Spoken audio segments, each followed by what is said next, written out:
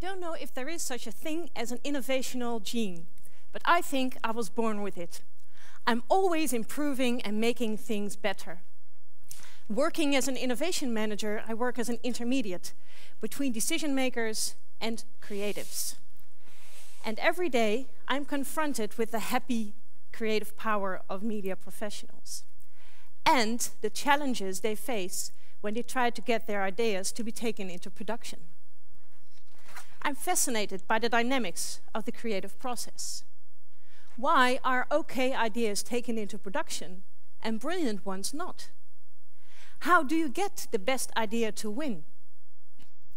And of course, the competitive rules of evolution also apply to our creative process. But I want to share with you today my vision on how I think we can help the best ideas to win. So, storytellers look for a stage. And in the past, they chose us. For prime time was the place to be if you wanted to catch a big audience. Now the web is the stage to reach and interact with that same audience. And today's storytellers have a lot more platforms to choose from and are not depending on broadcasting alone anymore. And I wonder if we are reacting to this in the right way. I wonder if we are reacting to this effect of the digital revolution in the right way. This is what we do.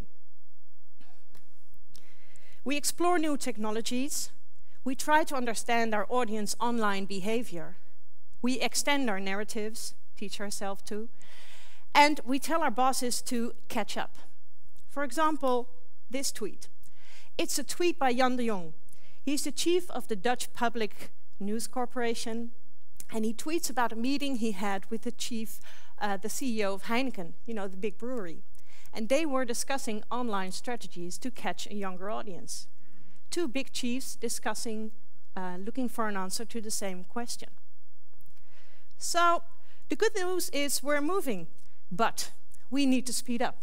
We need to speed up, for the next generation of media consumers is quickly gaining control over the remote. Here comes Nafisa. This is Nafisa, very connected, 2 laptops and an iPhone on her side. And of course, on the bedside table, the remote control. She either has her own television or the television is in the family room, and in both cases, she's in charge of when and what to watch. And we need to keep this picture in mind. This is our audience, and we as public broadcasters work in the interest of the public. And in this confusing digital age, we need to make an impact. We need to make an impact with journalistic, cultural, and educational content, or else we are done for. So not only do we need to speed up, we also need to focus on impact. And to get impact, you need content. And for content, you need storytellers. So storytellers are the core value, and I don't mean core business. They are the core value of public broadcasting. We need to invest in this value. We need this talent.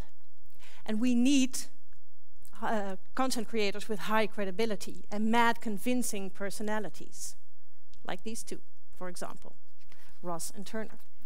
And we need to bring them in now, for they already started without us, using social media as their platform, switching between television, video, radio, audio, public and commercial content. They connect easily with their audience, and they also even make money doing so. They really play with it. Media are a means to an end for them. So how do we get them to choose us as their stage? Now imagine yourself being a young creative with an enormous drive to tell a compelling story. Or even better, imagine yourself to be that piece of paper with this idea on it. You get the address, you get to the Valhalla of storytelling, and this is what you're up against. Big institutions. We have become big institutions. And we got stuck in matrix-like structures and low-cost production methods. And this is the change we need now. This is the box we got stuck in. And I try to convince my bosses every day, every day, to take ownership of this change.